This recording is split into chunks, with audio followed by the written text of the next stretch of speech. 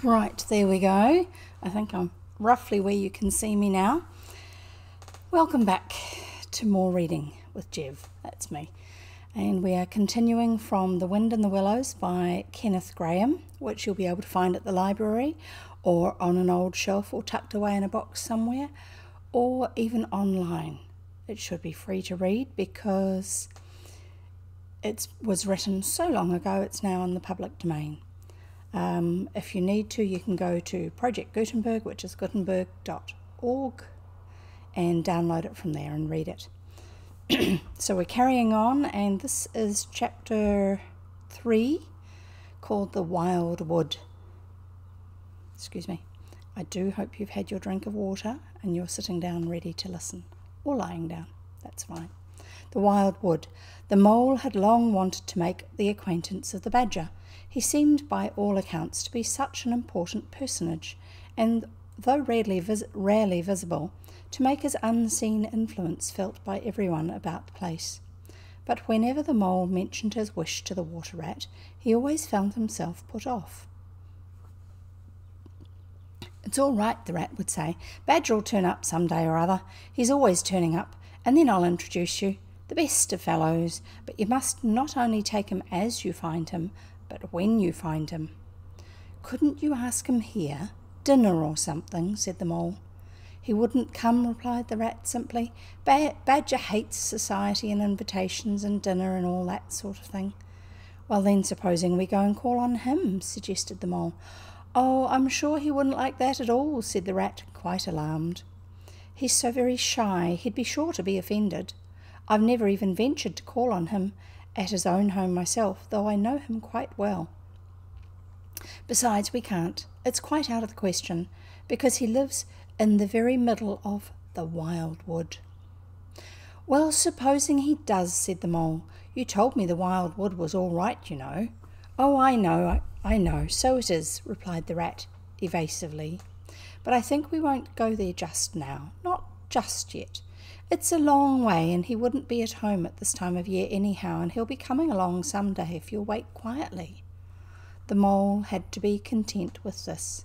But the badger never came along, and every day brought its amusements, and it was not till summer was long over, and cold and frost and miry ways kept them much indoors, and the swollen river raced past outside their windows with a speed that mocked at boating of any sort or kind, that he found his thoughts dwelling again with much persistence on the solitary grey badger who lived his own life by himself in his hole in the middle of the wild wood.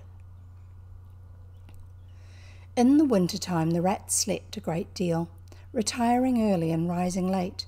During his short day he sometimes scribbled poetry or did other small domestic jobs about the house, and of course there were always animals dropping in for a chat, and consequently there was a good deal of storytelling and comparing notes on the past summer and all its doings.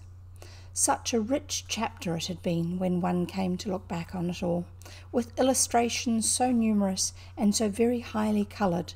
The pageant of the river bank had marched steadily along, unfolding itself in scene pictures that succeeded each other in stately procession.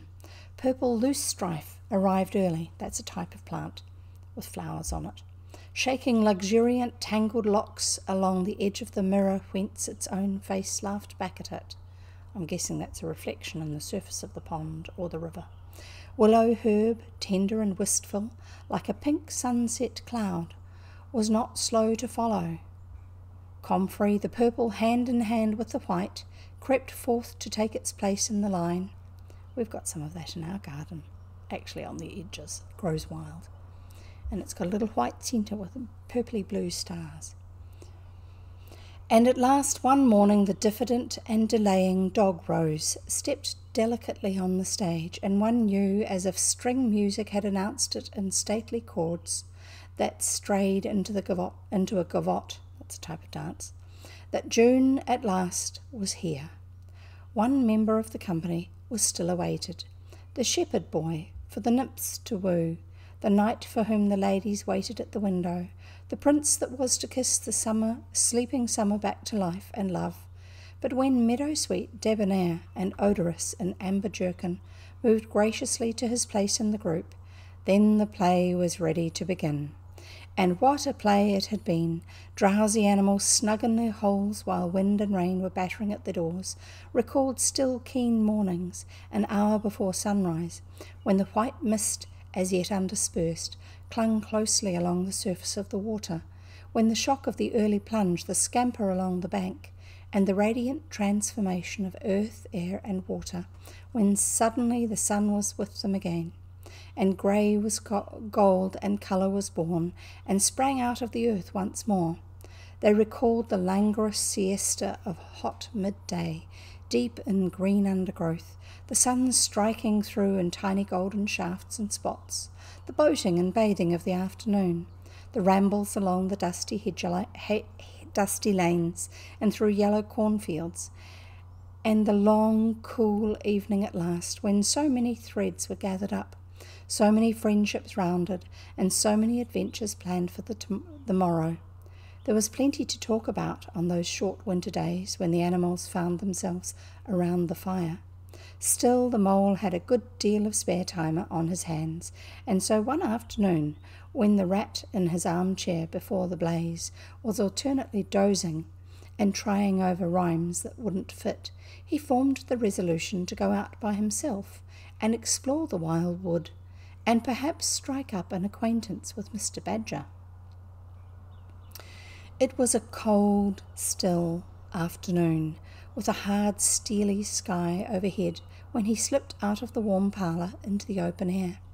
The country lay bare and completely lifeless about him, and he thought that he had never seen so far and so intimately into the insides of things as on that winter day, when nature was deep in her annual slumber and seemed to have kicked the clothes off. Copses, dells, quarries, and all hidden places which had been mysterious mines for exploration in leafy summer, now exposed themselves and their secrets pathetically, and seemed to ask him to overlook their shabby poverty for a while, till they could riot in rich masquerade as before, and trick and entice him with the old deceptions. It was pitiful in a way, and yet cheering, even exhilarating. He was glad that he liked the country undecorated, hard and stripped of its finery. He had got down to the bare bones of it, and they were fine and strong and simple. He did not want the warm clover and the play of seedling grasses. The screens of quickset, the billowy drapery of beech and elm seemed best away, and with great cheerfulness of spirit he pushed on towards the wildwood which lay before him, low and threatening, like a black reef in some still southern sea. There was nothing to alarm him at first entry. Twigs crackled under his feet, logs tripped him, funguses on stumps resembled caricatures, and startled him for the moment by their likeness to something familiar and far away. But that was all fun and exciting. It led him on, and he penetrated to where the light was less, and trees crouched nearer and nearer, and holes made ugly mouths at him on either side. Everything was very still now, the dusk advancing on him steadily, rapidly, gathering in behind and before, and the light seemed to be draining away like floodwater. Then the faces began.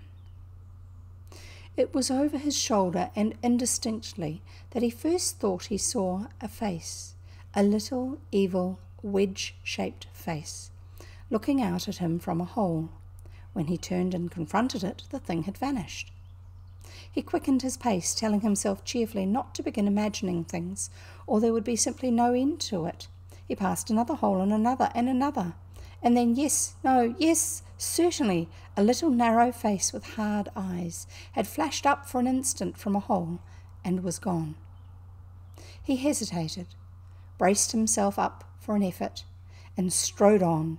Then suddenly, and as if it had been so all the time, every hole, far and near, and there were hundreds of them, seemed to possess its face, coming and going rapidly, all fixing in on him glances of malice and hatred, all hard-eyed and evil and sharp.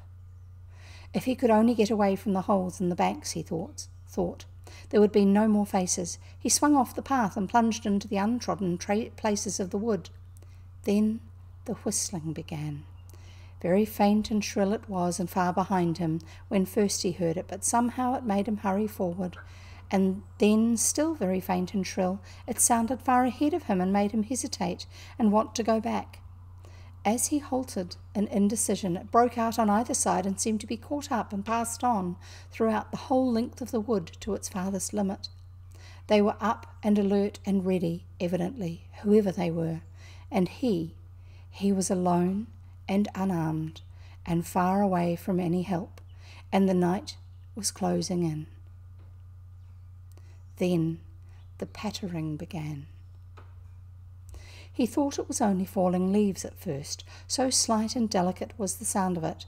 Then, as it grew, it took a regular rhythm, and he knew it for nothing else but the pat, pat, pat of little feet, still a very long way off. Was it in front or behind? It seemed to be first one and then the other, then both. It grew and it multiplied till from every quarter, as he listened anxiously, leaning this way and that, it seemed to be closing in on him. As he stood still to hearken, a rabbit came running hard towards him through the trees.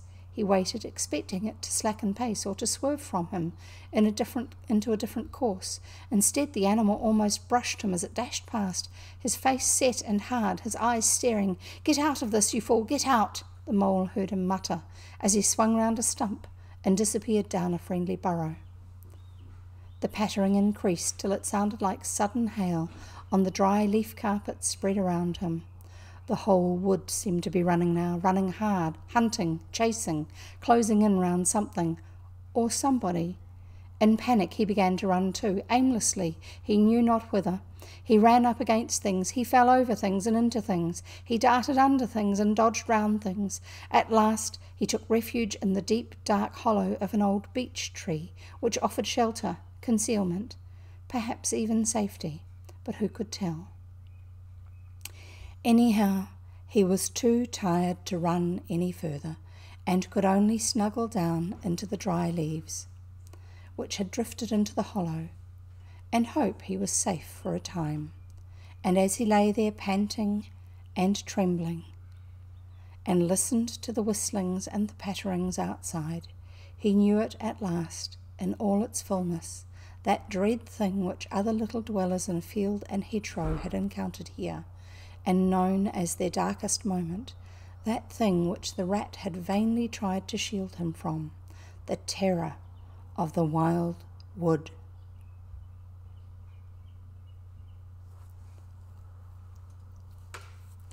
Meantime, the rat, warm and comfortable, dozed by his fireside. His paper of half-finished verses slipped from his knee, his head fell back, his mouth opened, and he wandered by the verdant banks of dream rivers. Then a coal slipped, and the fire crackled, and sent up a spurt of flame, and he woke with a start.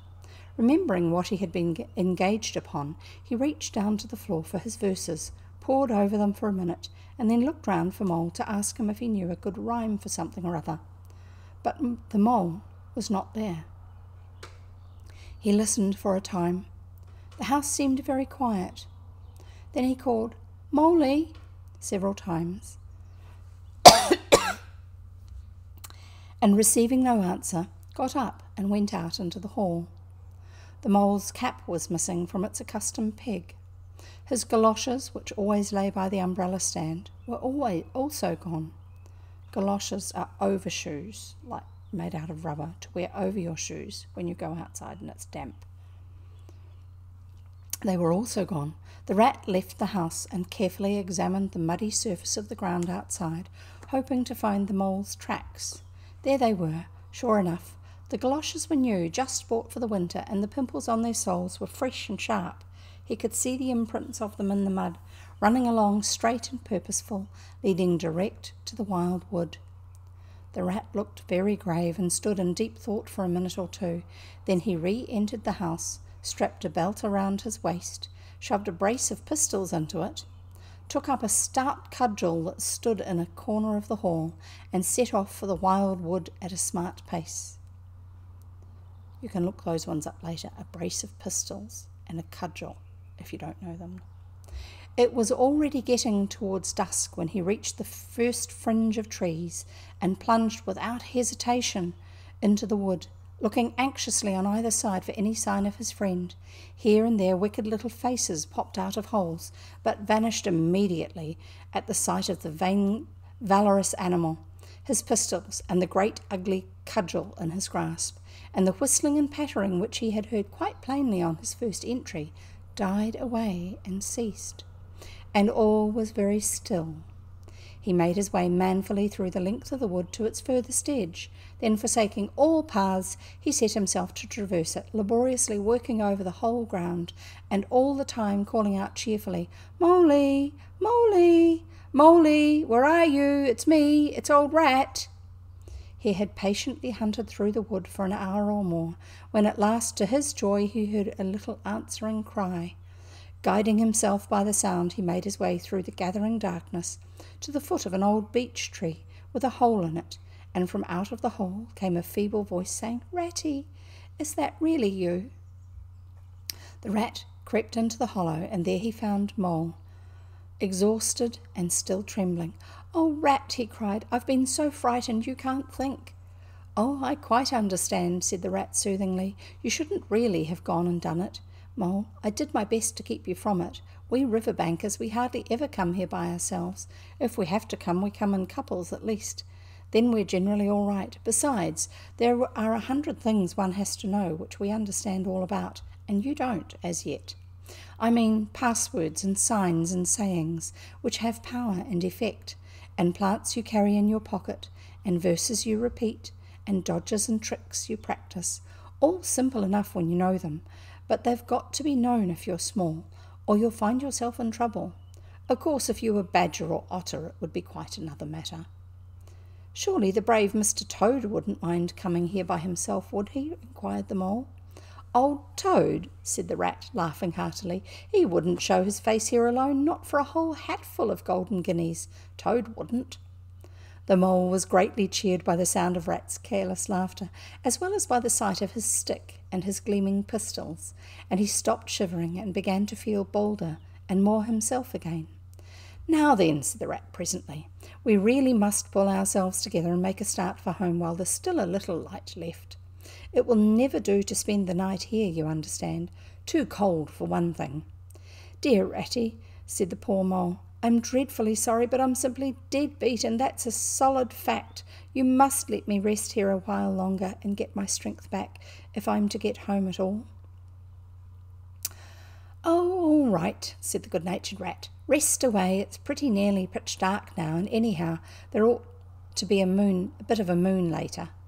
So the Mole got well into the dry leaves and stretched himself out, and presently dropped off into sleep, though of a broken and troubled sort, while the rat covered himself up too as best he might, for warmth, and lay patiently waiting, with a pistol in his paw.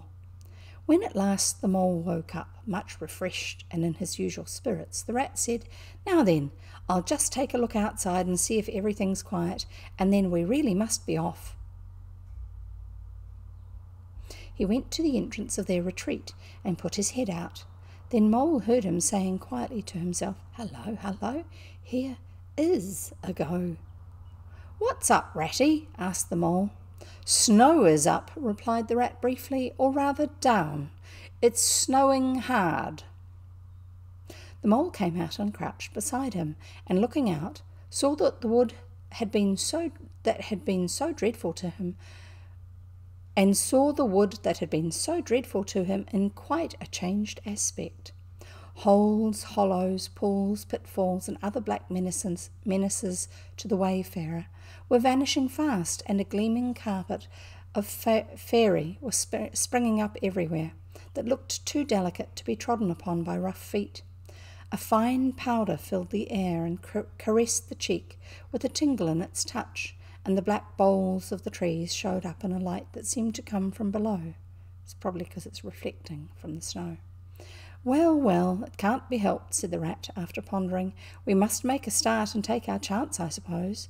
The worst of it is I don't exactly know where we are, and now this snow makes everything look so very different." It did indeed. The mole would not have known that it was the same wood. However, they set out bravely and took the line that seemed most promising, holding on to each other and pretending with invincible cheerfulness that they recognised an old friend in every fresh tree that grimly and silently greeted them, or saw openings, gaps, or paths with a familiar turn in them, in the monotony of white space and black tree trunks that refused to vary. An hour or two later, they had lost all count of time, they pulled up, dispirited, weary, and hopelessly at sea, and sat down on a fallen tree trunk to recover their breath and consider what was to be done. They were aching with fatigue and bruised with tumbles. They had fallen into several holes and got wet through. The snow was getting so deep they could hardly drag their little legs through it, and the trees were thicker and more like each other than ever. There seemed to be no end to this wood, and no beginning, and no difference in it, and worst of all, no way out. "We can't sit here very long," said the rat. "We shall have to make another push for it and do something or other. The cold is too awful for anything, and the snow will soon be too deep for us to wade through." He peered about him and considered. "Look here," he went on, "this is what occurs to me. There's a sort of dell down here in front of us, where the ground seems all hilly and humpy and hummocky. We'll make our way down into that, and try and find some sort of shelter, a cave or hole with a dry floor to it, out of the snow and the wind, and there we'll have a good rest before we try again, for we're both of us pretty dead beat. Besides, the snow may leave off, or something may turn up." So once more they got on their feet and struggled down into the dell, where they hunted about for a cave or some corner that was dry, and a protection from the keen wind and the whirling snow. They were investigating one of the hummocky bits that Rat had spoken of, when suddenly Mole tripped up and fell forward on his face with a squeal. "Oh, my leg!" he cried. "Oh, my poor shin!" And he sat up on the snow and nursed his leg in both his front paws. "Poor old Mole," said the rat kindly. "You don't seem to be having much luck today, do you? Let's have a look at that leg. Yes," he went on, going down on his knees to look, "you've cut your shin, sure enough. Wait till I get at my handkerchief and I'll tie it up for you." "I must have tripped over a hidden branch or a stump," said the Mole miserably. "Oh my, oh my." "It's a very clean cut," said the rat, examining it again attentively. "That was never done by a branch or a stump. Looks as if it was made by a sharp edge of something in metal. Funny." He pondered a while and examined the humps and slopes that surrounded them. "Well, never mind what's done it," said the Mole, forgetting his grammar in his pain. "It hurts just the same, whatever done it." But the rat, after carefully tying up the leg with his handkerchief, had left him and was busy scraping in the snow. He scratched and shovelled and explored, all four legs working busily, while the Mole waited impatiently, remarking at intervals, "Oh, come on, Rat." Suddenly the rat cried, "Hooray!" and then, "Hooray, hooray, hooray, hooray!" and fell to executing a feeble jig in the snow. "What have you found, Ratty?" asked the Mole, still nursing his leg. "Come and see," said the delighted rat, as he jigged on. The Mole hobbled up to the spot and had a good look. "Well," he said at last slowly, "I see it right enough. Seen the same sort of thing before, lots of times. Familiar object, I call it. A door scraper. Well, what of it? Why dance jigs round a door scraper?" A door scraper is a little metal H shape with a thicker top edge, and you put your boot or shoe on it and pull your foot back to scrape the mud and the crusted-in snow off the bottom of it, like that. So they fall off onto the ground before you go inside. A boot scraper, we would call it in New Zealand, a door scraper. "But don't you see what it means, you dull-witted animal?" cried the rat impatiently. "Of course I see what it means," replied the Mole. "It simply means that some very careless and forgetful person has left his door scraper lying about in the middle of the wildwood, just where it's sure to trip everybody up. Very thoughtless of him, I call it. When I get home I shall go and complain about it to somebody or other, see if I don't." Oh dear," cried the rat, in despair at his obtuseness. "Here, stop arguing and come and scrape." And he set to work again and made the snow fly in all directions round him. After some further toil his efforts were rewarded, and a very, very shabby doormat lay exposed to view. "There, what did I tell you?" exclaimed the rat in great triumph. "Absolutely nothing whatever," replied the mole, with perfect truthfulness. "Well now," he went on, "you seem to have found another piece of domestic litter done for and thrown away, and I suppose you're perfectly happy. Better go ahead and dance your jig around that if you've got to, and get it over, and then perhaps we can go on and not waste any more time over rubbish heaps. Can we eat a doormat, or sleep under a doormat, or sit on a doormat and sledge home over the snow on it, you exasperating rodent?" "Do you mean to say," cried the excited rat, "that this doormat doesn't tell you anything?" "Really, rat," said the mole quite pettishly, "I think we've had quite enough of this folly. Who ever heard of a doormat telling one anything? They simply don't do it. They're not that sort of at all. Doormats know their place." "Now look here, you thick-headed beast," replied the rat, really angry. "This must stop. Not another word, but scrape, scrape and scratch and dig and hunt around, especially on the sides of the hummocks, if you want to sleep dry and warm tonight, for it's our last chance." The rat attacked a snowbank beside them with ardour, probing with his cudgel everywhere and then digging with fury, and the mole scraped busily too, more to oblige Rat than for any other reason, for his opinion was that his friend was getting light-headed. Some 10 minutes' hard work, and the point of the rat's cudgel struck something that sounded hollow. He worked till he could get a paw through and feel, then called the mole to come and help him. Hard at it went the two animals, till at last the result of their labours stood full in view of the astonished and hitherto incredulous mole.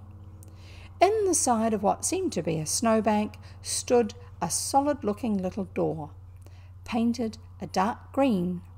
An iron bell pull hung by the side, and below it on a small brass plate, neatly engraved in square capital letters, they could read by the aid of moonlight, "Mr. Badger." The mole fell backwards on the snow from sheer surprise and delight. "Rat!" he cried in penitence. "You're a wonder, a real wonder, that's what you are. I see it all now. You argued it out step by step in that wise head of yours from the very moment that I fell and cut my shin, and you looked at the cut, and at once your majestic mind said to itself, 'Door scraper,' and then you turned to and found the very door scraper that done it. Did you stop there? No, some people would have been quite satisfied.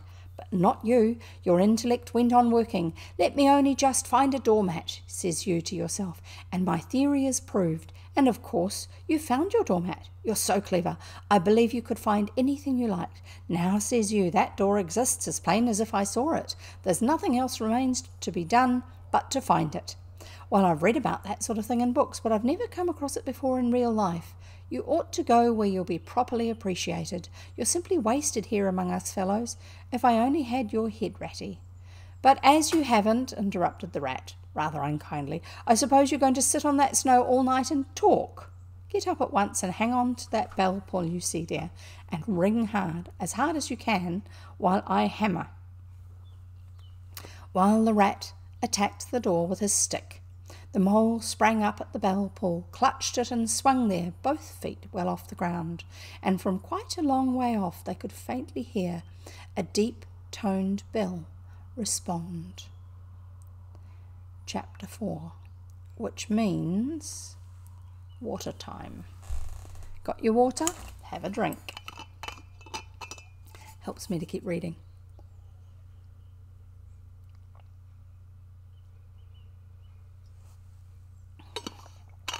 Otherwise my throat gets too dry.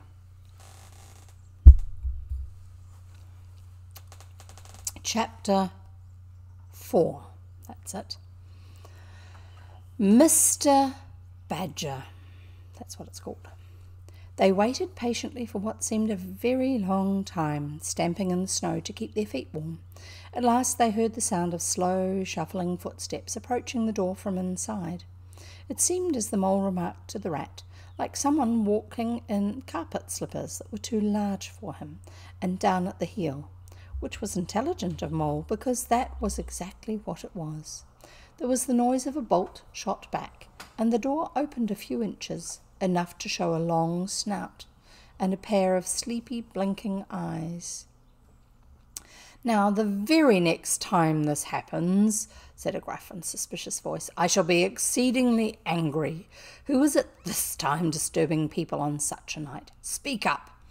"Oh, Badger," cried the rat, "let us in, please. It's me, Rat, and my friend Mole, and we've lost our way in the snow."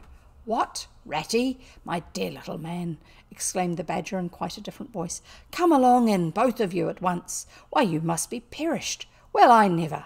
Lost in the snow, and in the wild wood too, and at this time of night. But come in with you." The two animals tumbled over each other in their eagerness to get inside, and heard the door shut behind them with great joy and relief. The Badger, who wore a long dressing gown, and whose slippers were indeed very down at heel, carried a flat candlestick in his paw, and had probably been on his way to bed when their summons sounded. He looked kindly down on them and patted both their heads. "This is not the sort of night for small animals to be out," he said paternally. "I'm afraid you've been up to some of your pranks again, Ratty. But come along, come into the kitchen. There's a first-rate fire there, and supper and everything." He shuffled on in front of them, carrying the light, and they followed him, nudging each other in an anticipating sort of way, down a long, gloomy, and to tell the truth, decidedly shabby passage, into a sort of central hall, out of which they could dimly see other long tunnel-like passages branching. Passages mysterious and without apparent end, but there were doors in the hall as well, stout, oaken, comfortable-looking doors. One of these the Badger flung open, and at once they found themselves in all the glow and warmth of a large fire-lit kitchen.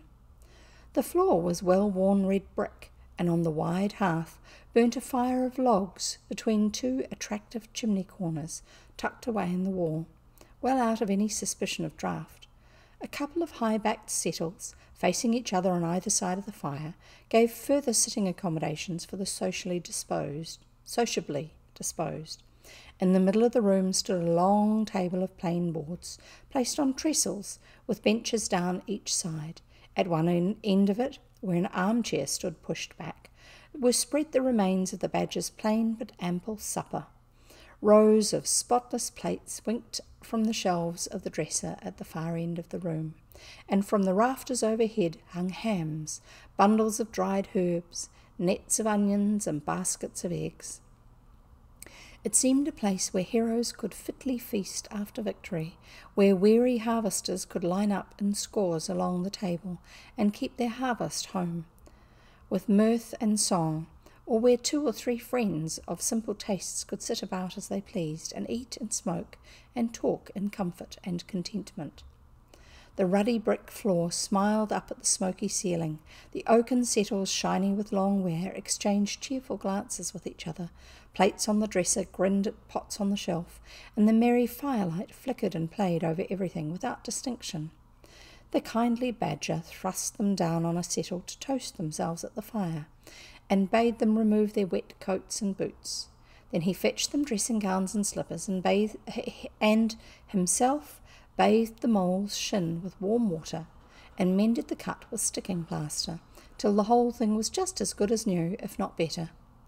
In the embracing light and warmth, warm and dry at last, with weary legs propped up in front of them, and a suggestive clink of plates being arranged on the table behind, it seemed to the storm-driven animals, now in safe anchorage, that the cold and trackless wild wood just left outside was miles and miles away, and all that they had suffered in it a half-forgotten dream.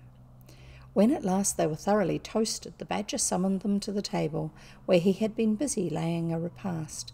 They had felt pretty hungry before, but when they actually saw at last the supper that was spread before them, really it seemed only a question of what they should attack first, where all was so attractive, and whether the other things would obligingly wait for them till they had time to give them attention. Conversation was impossible for a long time, and when it was slowly resumed, it was that regrettable sort of conversation that results from talking with your mouth full. The Badger did not mind that sort of thing at all, nor did he take any notice of elbows on the table, or everybody speaking at once. As he did not go into society himself, he had got an idea that these things belonged to the things that didn't really matter. We know, of course, that he was wrong and took too narrow a view, because they do matter very much, though it would take too long to explain why.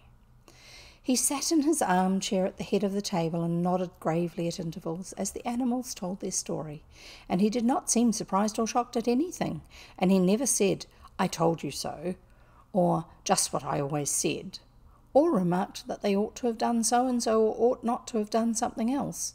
The mole began to feel very friendly towards him. When supper was really finished at last, and each animal felt that his skin was now as tight as was decently safe, and that by this time he didn't care a hang for anybody or anything, they gathered round the glowing embers of the great wood fire, and thought how jolly it was to be sitting up so late, and so independent, and so full. And after they had chatted for a time about things in general, the badger said heartily, "Now then, tell us the news from your part of the world. How's old Toad going on?" "Oh, from bad to worse," said the rat gravely, while the mole cocked up on a settle and basking in the firelight, his heels higher than his head. I think he was lying down with his feet up on the end. Tried to look properly mournful. "Another smash-up only last week, and a bad one. You see, he will insist on driving himself, and he's hopelessly incapable. If he'd only employ a decent, steady, well-trained animal, pay him good wages, and leave everything to him, he'd get on all right. But no, he's convinced he's a heaven-born driver, and nobody can teach him anything, and all the rest follows." "How many has he had?" inquired the badger gloomily. "Smashes or machines?" asked the rat. "Oh, well, after all, it's the same thing with Toad. This is the 7th. As for the others, you know that coach house of his? Well, it's piled up, literally piled up to the roof with fragments of motor cars, none of them bigger than your hat. That accounts for the other 6, so far as they can be accounted for." "He's been in hospital 3 times, put in Mole, "and as for the fines he's had to pay, it's simply awful to think of." "Yes, and that's part of the trouble," continued the rat. "Toad's rich, we all know, but he's not a millionaire, and he's a hopelessly bad driver and quite regardless of law and order. Killed or ruined, it's got to be one of the 2 things, sooner or later. Badger, we're his friends. Oughtn't we to do something?" The badger went through a bit of hard thinking. "Now look here," he said at last, rather severely. "Of course you know I can't do anything now." His 2 friends assented, quite understanding his point. No animal, according to the rules of animal etiquette, is ever expected to do anything strenuous or heroic, or even moderately active, during the off-season of winter. All are sleepy, some actually asleep. All are weather-bound, more or less, and all are resting from arduous days and nights during which every muscle in them has been severely tested and every energy kept at full stretch. "Very well, then," continued the badger, "but when once the year has really turned and the nights are shorter, and halfway through them one rouses and feels fidgety and wanting to be up and doing by sunrise, if not before. You know." Both animals nodded gravely. They knew. "Well, then," went on the badger, "we, that is you and me, and our friend Mole here, will take Toad seriously in hand. We'll stand no nonsense whatever. We'll bring him back to reason, by force if need be. We'll make him be a sensible Toad. You're asleep, rat." "Not me," said the rat, waking up with a jerk. "He's been asleep 2 or 3 times since supper," said the mole, laughing. He himself was feeling quite wakeful and even lively, though he didn't know why. The reason was, of course, that he, being naturally an underground animal by birth and breeding, the situation of Badger's house exactly suited him and made him feel at home, while the rat, who slept every night in a bedroom, the windows of which opened on a breezy river, naturally felt the atmosphere still and oppressive. "Well, it's time we're all in bed," said the badger, getting up and fetching flat candlesticks. "Come along, you 2, and I'll show you your quarters, and take your time tomorrow morning. Breakfast at any hour you please." He conducted the 2 animals to a long room that seemed half bedchamber and half loft. The badger's winter stores, which indeed were visible everywhere, took up half the room.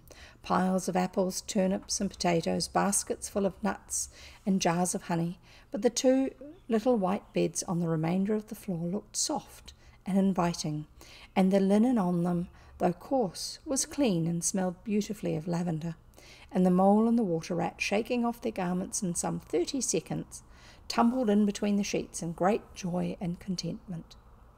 In accordance with the kindly badger's injunctions, the 2 tired animals came down to breakfast very late next morning and found a bright fire burning in the kitchen, and 2 young hedgehogs sitting on a bench at the table eating oatmeal porridge out of wooden bowls. The hedgehogs dropped their spoons, rose to their feet, and ducked their heads respectfully as the 2 entered. "There, sit down," said the rat pleasantly, "and go on with your porridge. What have you youngsters come from? Lost your way in the snow, I suppose?" "Yes, please, sir," said the elder of the 2 hedgehogs respectfully. "Me and little Billy here, we was trying to find our way to school. Mother would have us go, was the weather ever so, and of course we lost ourselves, sir, and Billy he got frightened and took and cried, being young and faint-hearted, and at last we happened up against Mr. Badger's back door and made so bold as to knock, sir, for Mr. Badger, he's a kind-hearted gentleman, as everyone knows." "I understand," said the rat, cutting himself some rashers from a side of bacon, while the mole dropped some eggs into a saucepan. "And what's the weather like outside? You needn't 'sir' me quite so much," he added.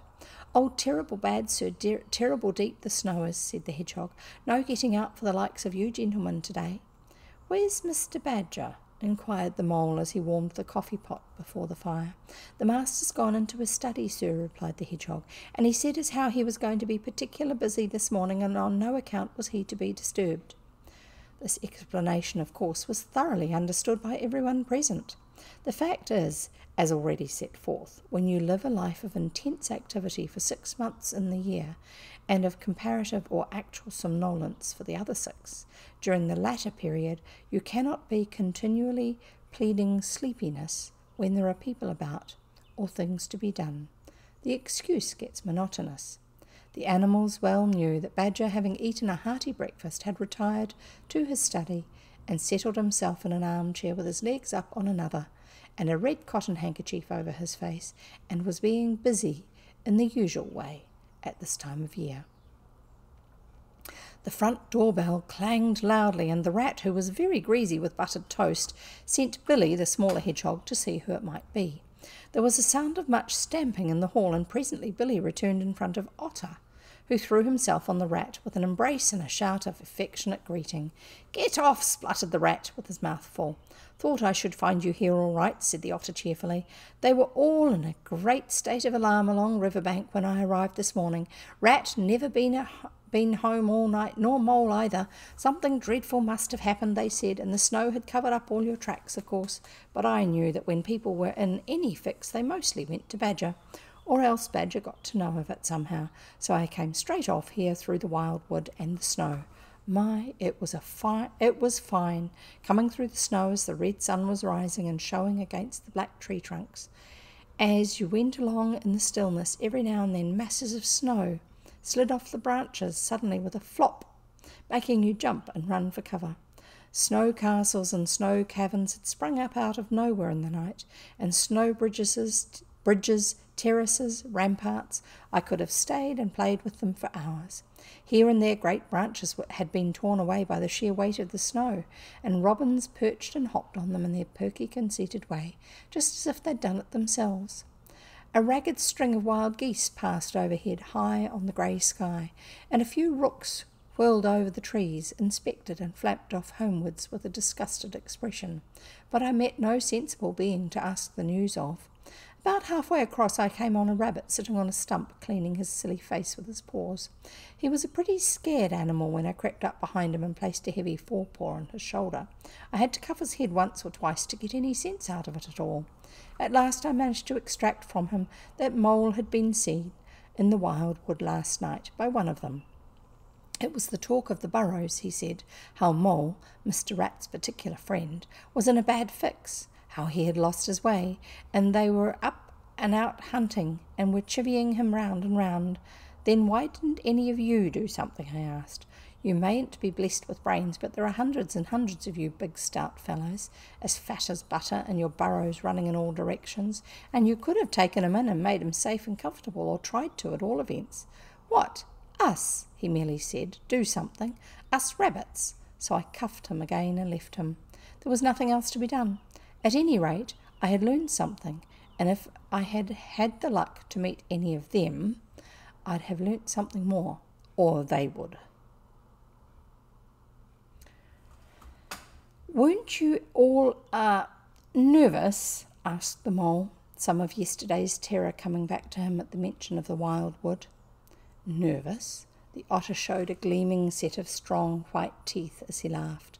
"I'd give 'em nerves if any of them ever tried anything on with me. Here, Mole, fry me some slices of ham like the good little chap you are. I'm frightfully hungry, and I've got any amount to say to Ratty here. Haven't seen him for an age." So the good-natured mole, having cut some slices of ham, set the hedgehogs to fry it and returned to his own breakfast, while the otter and the rat, their heads together, eagerly talked river shop, which is long shop, and talk that is endless, running on like the babbling river itself. A plate of fried ham had just been cleared and sent back for more, when the badger entered, yawning and rubbing his eyes, and greeted them all in his quiet, simple way, with kind inquiries for everyone. "It must be getting on for luncheon time," he remarked to the otter. "Better stop and have it with us. You must be hungry this cold morning."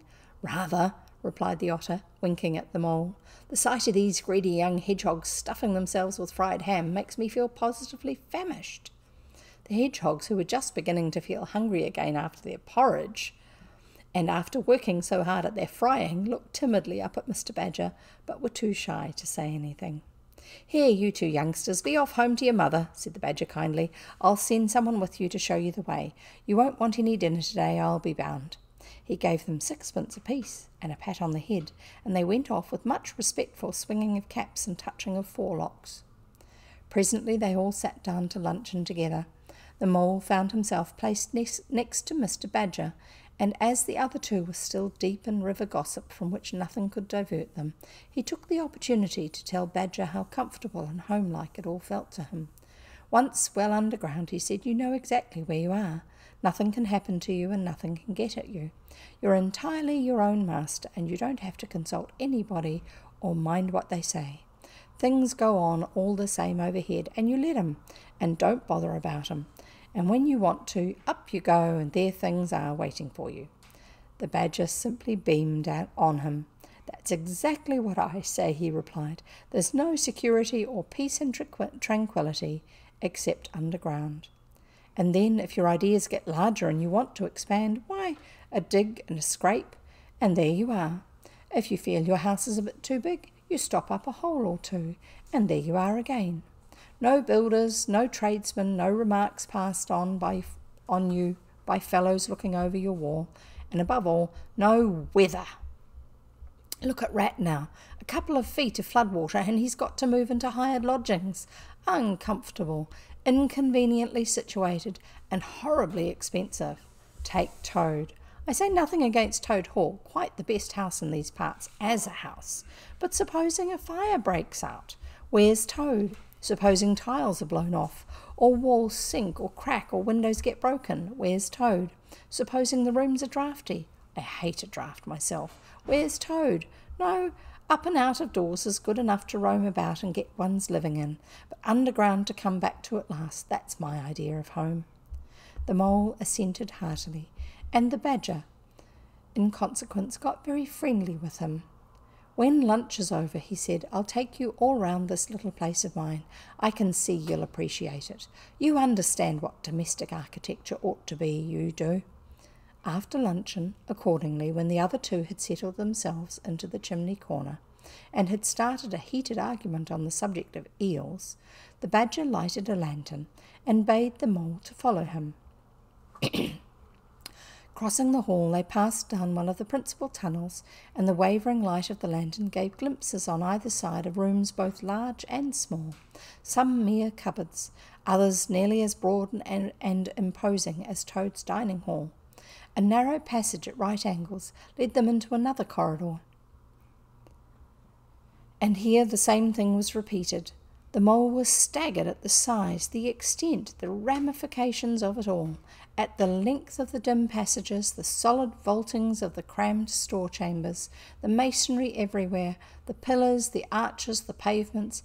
"How on earth, Badger," he said at last, "did you ever find time and strength to do all this? It's astonishing."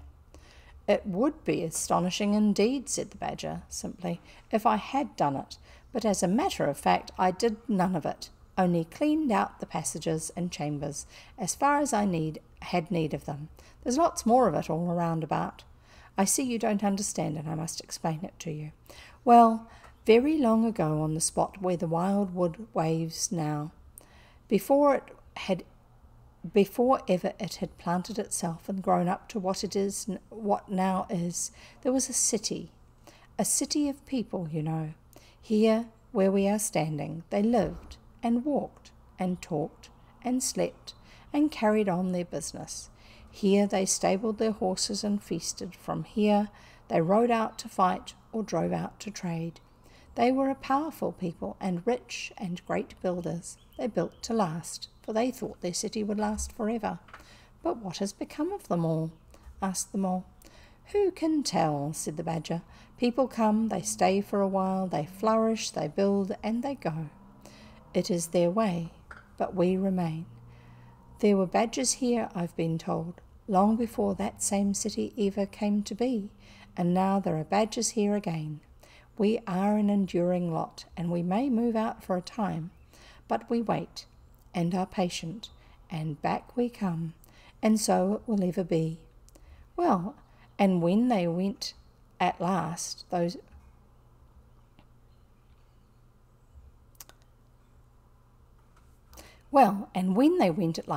people, said the Mole. "When they went," continued the Badger, "the strong winds and persistent rains took the matter in hand, patiently, ceaselessly, year after year. Perhaps we badgers too, in our own small way, helped a little. Who knows? It was all down, down, down. Gradually, ruin and levelling and disappearance. Then it was all up, up, up, gradually, as seeds grew to saplings, and saplings to forest trees, and bramble and fern came creeping into leaf. Excuse me, my nose is itchy. Leaf mould rose and obliterated. Streams in their winter freshets brought sand and soil to clog and to cover, and in course of time our home was ready for us again, and we moved in. Up above us on the surface the same thing happened. Animals arrived, liked the look of the place, took up their quarters and settled down, spread and flourished. They didn't bother themselves about the past. They never do. They're too busy. The place was a bit humpy and hillocky naturally and full of holes, but that was rather an advantage. And they don't bother about the future either. The future, when perhaps the people will move in again for a time, as may very well be. The wild wood is pretty well populated by now with all the usual lot, good, bad, and indifferent. I name no names. It takes all sorts to make a world, but I fancy you know something about them yourself by this time." "I do indeed," said the Mole with a slight shiver. "Well, well," said the Badger, patting him on the shoulder. "It was your first experience of them, you see. They're not so bad, really, and we must all live and let live. But I'll pass the word around tomorrow, and I think you'll have no further trouble. Any friend of mine walks where he likes in this country, or I'll know the reason why." When they got back to the kitchen again, they found the Rat walking up and down, very restless. The underground atmosphere was oppressing him and getting on his nerves, and he seemed really to be afraid that the river would run away if he wasn't there to look after it. So he had his overcoat on and his pistols thrust into his belt again. "Come along, Mole," he said anxiously as soon as he caught sight of them. "We must get off while it's daylight. Don't want to spend another night in the wild wood again." "It'll be all right, my fine fellow," said the Otter. "I'm coming along with you, and I know every path blindfold, and if there's a head that needs to be punched, you can confidently rely on me to punch it." "You really needn't fret, Ratty," added the Badger placidly. "My passages run further than you think, and I've bolt holes to the edge of the wood in several directions, though I don't care for everybody to know about them. When you really have to go, you shall leave by one of my shortcuts. Meantime, make yourself easy and sit down again." The rat was nevertheless still anxious to be off and attend to his river, so the badger, taking up his lantern again, led the way along a damp and airless tunnel that wound and dipped, part vaulted, part hewn through solid rock, for a weary distance that seemed to be miles. At last daylight began to show itself confusedly through tangled growth overhead, overhanging the mouth of the passage, and the badger, bidding them a hasty goodbye, pushed them hurriedly through the opening, made everything look as natural as possible again with creepers, brushwood, and dead leaves, and retreated. They found themselves standing on the very edge of the wild woods, rocks and brambles and tree roots behind them, confusedly heaped and tangled. In front, a great space of quiet fields, hemmed by lines of hedges, black on the snow. And far ahead, a glint of the familiar old river, while the wintry sun hung red and low on the horizon. The otter, as knowing all the paths, took charge of the party, and they trailed out on a bee-line for a distant stile. Pausing there a moment and looking back, they saw the whole mass of the wild wood, dense and menacing, compact, grimly set in vast white surroundings. Simultaneously they turned and made swiftly for home, for firelight and the familiar things it played on, for the voice sounding cheerily outside their window of the river that they knew and trusted in all its moods, that never made them afraid with any amazement. As he hurried along, eagerly anticipating the moment when he would be at home again among the things he knew and liked, the mole saw clearly that he was an animal of tilled field and hedgerow, linked to the ploughed furrow, the frequented pasture, the lane of evening lingerings, the cultivated garden plot, for others the asperities, the stubborn endurance, or the clash of actual conflict that went with nature in the rough. He must be wise, must keep to the pleasant places in which his lines were laid, and which held adventure enough in their way to last for a lifetime. And that's the end of today's reading. We shall read chapter 5 next time. Oh, pardon me. So, time to have another drink of water and go and look up those words that you were unfamiliar with. And we'll see you again with some more of The Wind in the Willows. Bye.